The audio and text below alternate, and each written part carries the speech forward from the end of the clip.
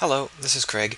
So as I mentioned, this game is going to feature a mech, and so I went ahead and I designed a mech. I actually recorded me designing the mech, but for some reason it recorded skewed, and you couldn't really see anything. I'm not sure what was up with that.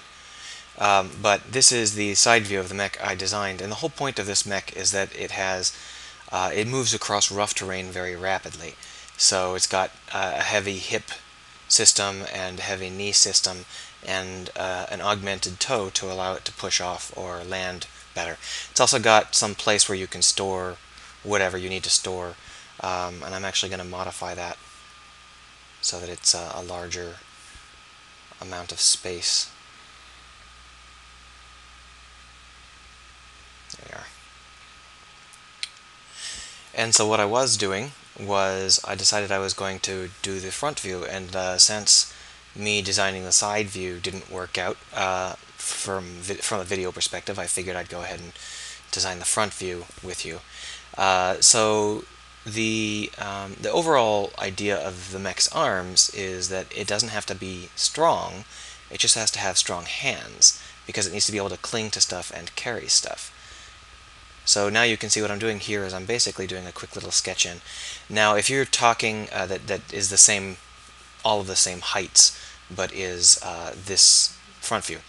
Now if you're talking to a professional doing this sort of thing, they'll probably create some really nice clean lines and do a real pro sort of thing. I'm actually just going to sketch it up and then toss it into Blender because I know how I want it to look, so I don't need to make it look that way here. I can make it look that way in Blender.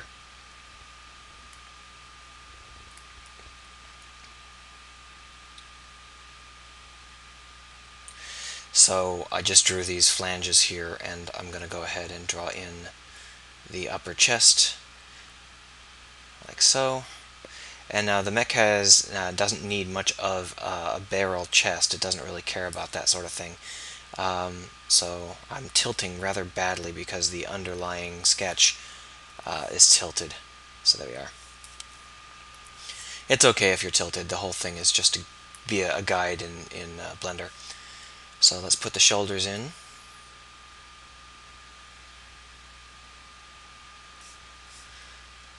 And now you actually want to put in, for the front view, you want to have it in T-pose. For the side view, you either need to take the arms out or put them in some other pose. So that's okay. So our arm has these coils like this, and then it goes on to have some shapes like this, which expose the inner workings. And then it's got some heavy joints. When it gets out to the hand, it actually bulges outward because we need to have a very strong hand. So something like this.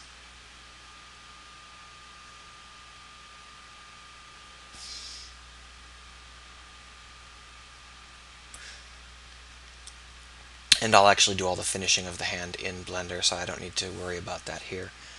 I'm not going to draw the other arm. There's no need for it. Just one arm is plenty. But I do want to draw these hooks so that I know roughly where they come out. These are the cargo hooks. And then I've got the...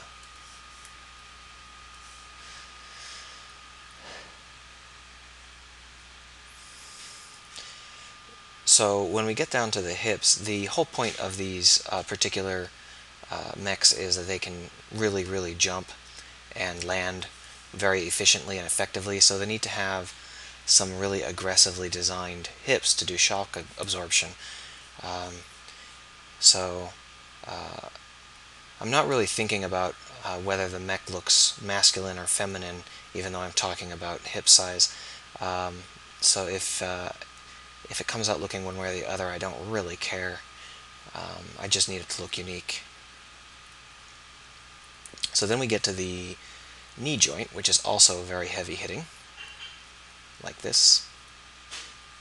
I'm going to pause here. Sorry, you're going to have to live with the noise of whatever's going on in the background there. And then the knee joint actually comes down to here, and at this point it actually splits into three different pieces. So you've got this piece, and you've got this piece. Oh, I really love that beeping sound I've got going. I don't know what the heck that's up. It beeps whenever I hit Control Z. I presume it's because I'm recording and the recording software is doing something crazy. And then you've got the toe piece, the augment for the toe that comes forward through those pieces and then collides with the foot down here. So these can actually be significantly thicker, like this.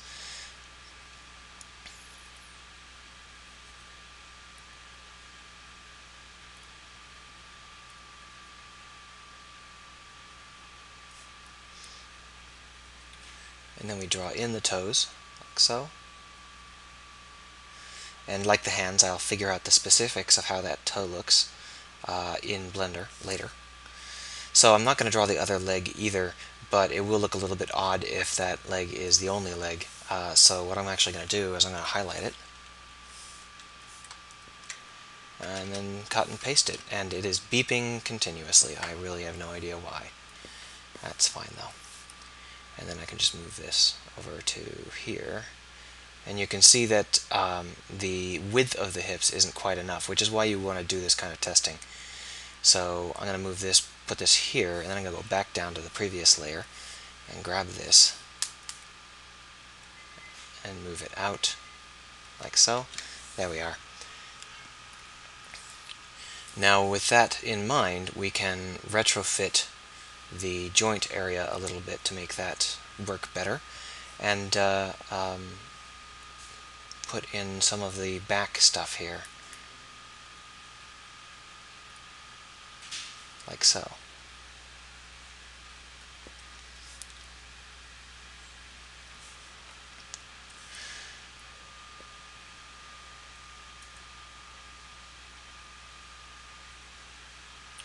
Now you can see that our mech is a little bit skewed off to one side, but we don't really care about that.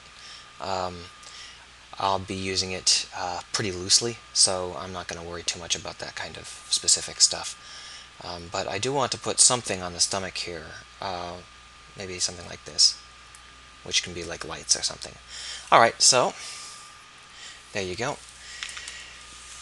So that is the mech we've designed in the past 40 minutes, and I don't know whether or not this video will take. It may end up skewed as well, since I don't know what made the last one end up looking skewed.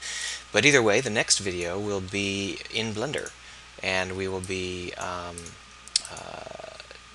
putting these guys in the background and box modeling them. So look forward to that.